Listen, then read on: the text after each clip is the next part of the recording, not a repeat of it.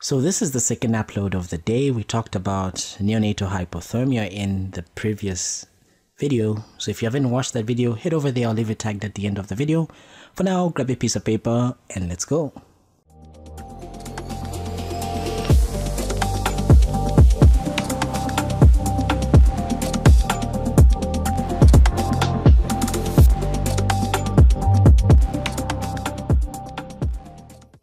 Hello and welcome to MK's Medical Review Series. My name is Dr. Moses Kazevu. This is a series on my YouTube channel where we look at medical topics in depth. Today we're going to be looking at hypothermia in adults. This is of course the second upload of the day. If you haven't yet subscribed to the channel, please hit the subscribe button, hit the bell notification icon to be receiving notifications of such amazing content every time I post. Grab a piece of paper and your pen and let's go. Unlike with the neonates, where we define hypothermia as a temperature less than 36.5, here in adults we're going to be defining hypothermia as a core body temperature less than 35 degrees Celsius.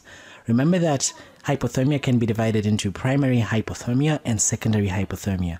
With primary hypothermia being largely underreported and largely being classified into three main groups. You have what is known as accidental, which is the most common, homicidal, where someone decides to kill you, or suicidal, where you decide to kill yourself. Then you may have secondary hypothermia, which is also significant and under-recognized. It may be one of the causes of mortality, especially because there is an increased risk of cardiovascular and neurological disorders. What are some of the causes? Remember that most of the hypothermia is going to be in the background of conditions that are going to be decreasing your level of consciousness such that you're unable to tell that you're cold and have these preventive measures. There's some level of immobility or even both. So for example, it could be in the background of trauma, hypoglycemia, seizure disorders, stroke, drug or alcohol intoxication. All these are common predisposing factors. Then remember also that you may get cold weather or immersion in cold water. However, in warmer climates, when people lie immobile on a cooler surface, for example, like those that I say that are intoxicated or those that have sustained trauma and can't really move. Then after a very long prolonged immersion of swimming at temperatures of about 20 to 24 degrees, remember that if someone has wet clothes on and wind, it actually increases the risk of hypothermia. Another thing to note is that hypothermia is actually much more common in older patients as well as very young patients. Why is this so? Remember that in older patients, there is a decrease in them being able to sense these temperature variations. There is impaired mobility and communication. And also this is going to be resulting in this tendency of these older individuals remaining in this cooler environment. And also as the older you get, there is a diminished subcutaneous fat that insulates your body and keeps you warm. So this actually also does contribute to hypothermia, such that if you get an older patient that may even be in a cooler room indoor, they may still be hypothermic. Then with the very young, these actually have a decreased mobility and communication. They're not able to tell you that they're feeling cold, and there is an increase in surface area to body ratio. So this actually increases the heat losses. So how do we classify hypothermia? This can be classified according to severity based on the Wilderness Medical Society clinical practice guidelines. Mild hypothermia is a temperature between 32 to 35 degrees Celsius. Moderate hypothermia is between 28 to 32 degrees Celsius. And severe hypothermia is any temperature that is less than 28 degrees Celsius. Now remember that hypothermia is going to be slowing down all the physiological processes in the body. It's going to be slowing down enzymes. It's going to be slowing down the cardiovascular system, the respiratory system, nerve conduction, mental acuity, the reaction time, and even metabolic rates. And remember that these thermoregulation, which is going to be happening in the body, counter-regulatory mechanisms that are meant to actually prevent your temperature from falling, things like shivering, contraction of the erector pili muscles, so that you can actually cause those goosebumps and those hairs can stand up to trap air to insulate you. Although this has some minimal effect, it's much more evident in animals that actually have a lot of fur. So this thermoregulation actually seizes below the temperatures of 30 degrees Celsius. So the body must actually depend on external heat as a purpose of rewarming itself. And remember, when it's cold, you have this renal cell dysfunction, you have a decrease in the production of ADH, antidiuretic hormone, also known as vasopressin. This may lead to this production of large amounts of dilute urine, what we refer to as cold diuresis. Now remember that this Diuresis together with this fluid leakage into the interstitium is what's going to cause hypovolemia. But in the interim, this may actually not be very evident. Why is this so? Because remember, whenever there's code, there's this vasoconstrictory effect that happens in order to shunt blood to the vital organs. So this vasoconstrictory effect may actually initially mask the hypovolemia, such that whenever you now begin to rewarm this patient, especially if you rewarm the extremities first, they may actually dump all this volume into the bloodstream, and they increase the workload on the heart, on a heart that was already reduced in activity by the coldness, and this can actually result in sudden shock or even sudden cardiac arrest, something that we refer to as rewarming collapse.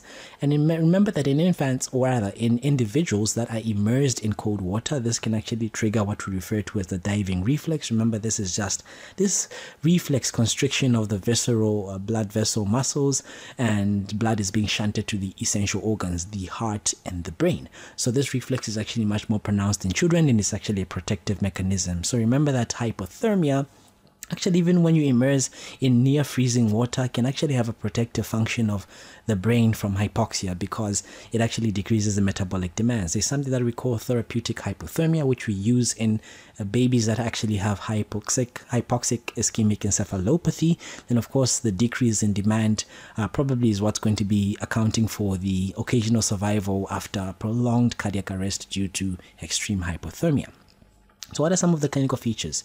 You get this intense shivering, which you may not see in neonates. So this happens, and when the temperatures are below 30, it actually stops, and this allows the body temperature to keep dropping very quickly. You may get this central nervous system dysfunction as the temperatures decrease, so people are not going to be able to sense the cold. They may become lethargic, they may be clumsy, they may become confused, they may have this irritability. Eventually they'll start hallucinating and they'll slip into a coma. When you examine them, the pupils may not even be reactive, the respirations and the heart rate are going to be slow, and ultimately the heart may even stop. So if you actually connect an ECG to this patient, you may initially have a sinus bradycardia that later is followed by a slow atrial fibrillation. Then eventually the rhythm that you get before this patient demises would either be a ventricular fibrillation or asystole. So how do you make a diagnosis of hypothermia? Remember, you want to get a core temperature measurement.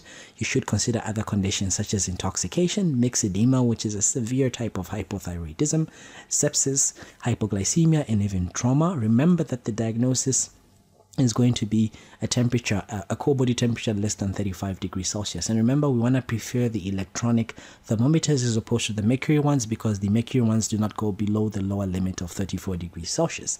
If you want the most accurate readings, make sure you put your probes in the rectal or esophageal area. What tests may you want to consider? A full blood count and a glucose measurement. You should do also a bedside random blood glucose estimate. The electrolytes, blood, urea, and creatinine, arterial blood gases. Remember, we do not correct the arterial blood gases because of the low temperature. There's no correction that is needed. And an ECG. So when you do an ECG, you're going to be seeing what are known as J waves. It's very now here's a very important thing. J waves is very difficult to distinguish this from the myocardial infarction. So you must use your clinical context to actually see when this ECG was taken and what's the clinical history behind this patient, because you may think it's a myocardial infarction.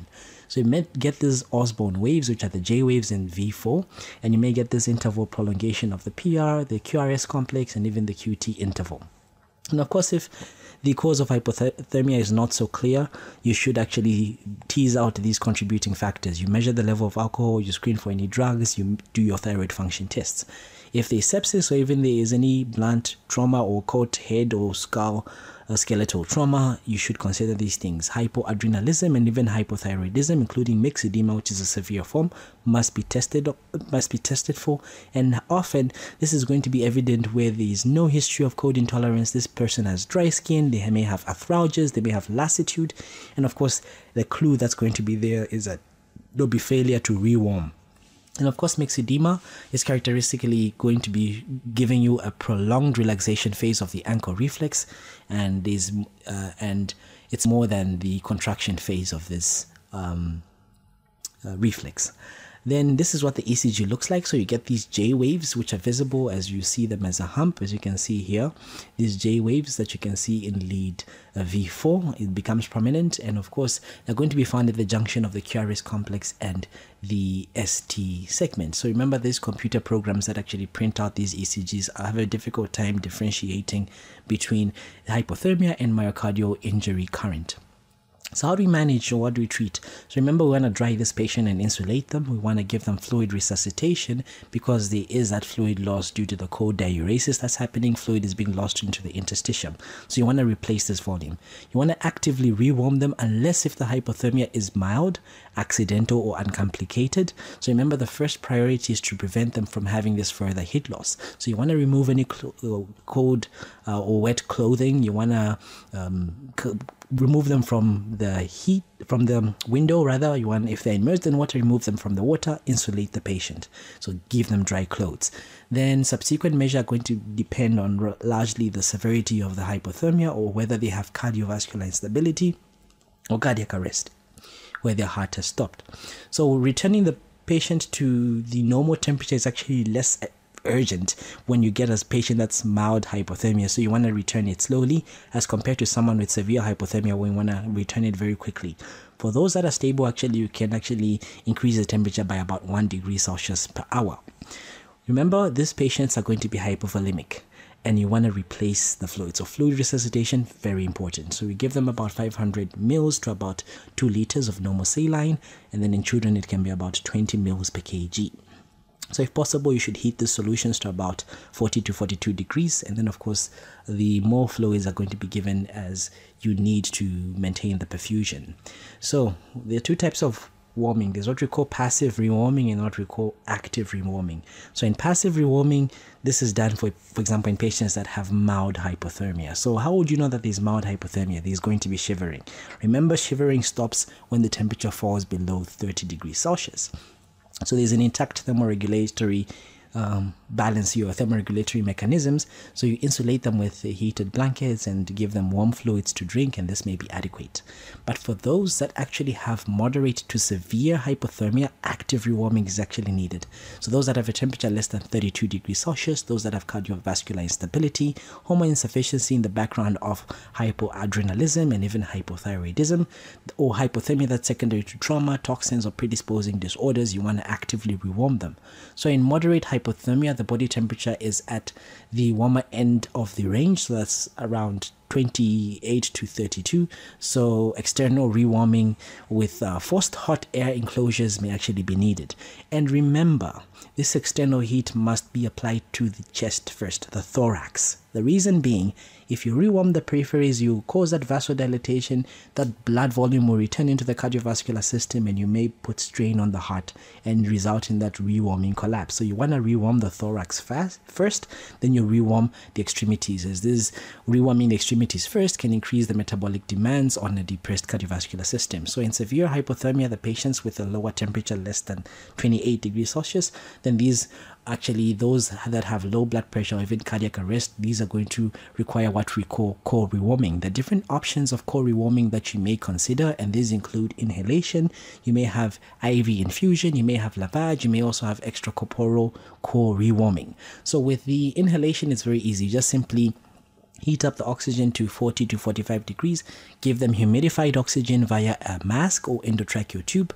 Of course, this is going to eliminate the heat that is lost to the respiratory system, and furthermore add the temperature of about 1 to 2 degrees Celsius to the rewarming rate. When you're giving the IV fluids as crystalloids or even blood, you rewarm it to about 40 to 42 degrees, especially if you're actually having this massive volume resuscitations.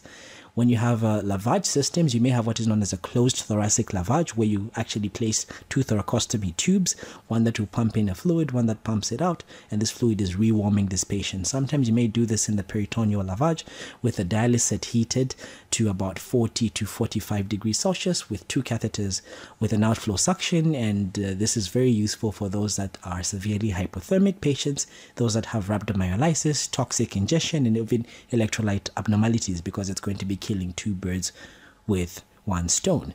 Then you may get heated lavage of the bladder in the gastrointestinal tract, and this actually sometimes transfers, or actually more or less transfers minimal heat compared to the other 2 modalities. Then you may have extracorporeal core rewarming techniques, which are 5. Of course, I want to go into details much of this because we rarely do them. They require specialists, they require certain protocols to be done. Although these are quite attractive and they have this heroic thing to save the patient, they're not routinely done in most hospitals. But they include things like hemodialysis, veno-venous, continuous atriovenous, cardiopulmonary bypass, and even extracorporeal membrane oxygenation, which are some of the things that can be done to rewarm the patient.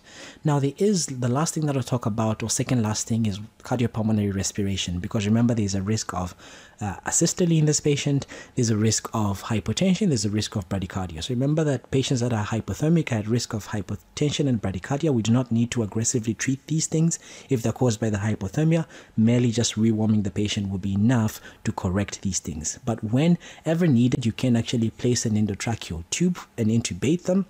But you must do this gently because you may actually precipitate an arrhythmia. So only reserve the CPR, the chest compression, if the patient has truly cardiac arrest. If the heart has stopped, that's when you can actually start the chest compressions. And how would you know this? There's absence of cardiac motion on the bedside cardiac ultrasonography. If you have a continuous ECG monitor, you can actually consider this connected. But of course, it's going to be not so accurate because this person is already hypothermic. Then we want to depend mostly on the cardiac ultrasonography. So we then treat them with fluids, we actively rewarm the hypothermia, and of course the core temperature is going to be stabilized before we actually rewarm the extremities. This is going to prevent this rewarming collapse. Then of course chest compressions are not routinely done, because once you do the chest compressions, you may actually convert a perfusable rhythm to a non-perfusable rhythm. So you may actually precipitate an arrhythmia, you may precipitate a systole, you may precipitate a ventricular fibrillation. Now, of course, these patients that often have these non-perfusing rhythms like ventricular fibrillation and asystole may require CPR. So your chest compression and endotracheal tube intubation can be done. Defibrillation is actually very, very difficult, especially when the temperatures are very low. So we often tend to wait until the temperatures are greater than 30 degrees, but usually we may actually give them one attempt of a very high voltage setting for the defibrillator, about 200 joules for biphasic and 360 for monophasic.